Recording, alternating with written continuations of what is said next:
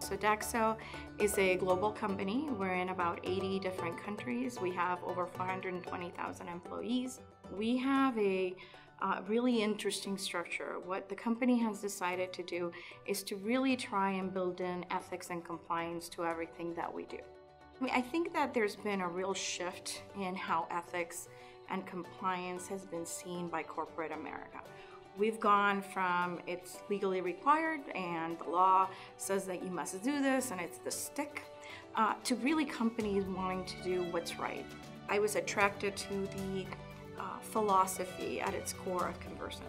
I think that Convercent started as a technology company, and it started with the philosophy of I want to do the right thing and ethics at its center, but it was a technology company. So for me, that's really been the crucial differentiator for Convercent versus other competitors. Everybody here is seeing me as a part of the Convercent family.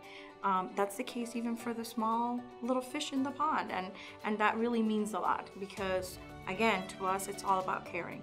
So the sales process for me was really important because it demonstrated the kinds of values that Convercent has as a company and the kinds of values of a partner that I want to engage with.